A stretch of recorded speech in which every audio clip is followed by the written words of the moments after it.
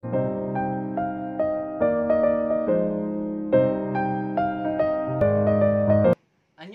mga ka-anyong! Welcome back to my channel, AnongSayoTv. Today's video, it will be part of Annyeong Chika Update. Dispatch reveals crash landing on new stars Kim Jong-Hyun and Seo were dating for about a year.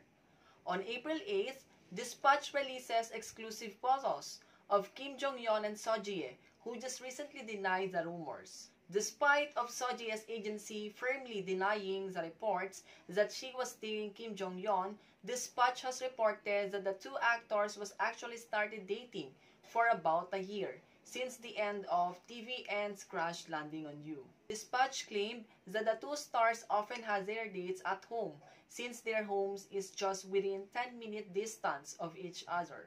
It was reported that Kim Jong-hyun moved to Sungdong-gu near Seo's residence last year. The media outlet has stated that Kim Jong-hyun and Seo were spotted going to each other's house on several occasions, as well as one occasion to enjoy driving date around Seoul. Seo is said to have driven during this date. Another source shared to Dispatch, they mostly spend their time alone together. They are also spending their birthdays with each other.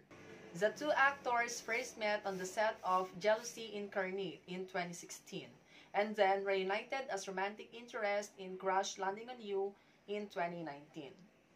Following the reports of Dispatch, Culture Depot, Seo's agency, stated that Kim Jong-hyun is looking for a new agency soon, so he met Seo at home over this matter because of COVID-19. That's it mga ka-anyong!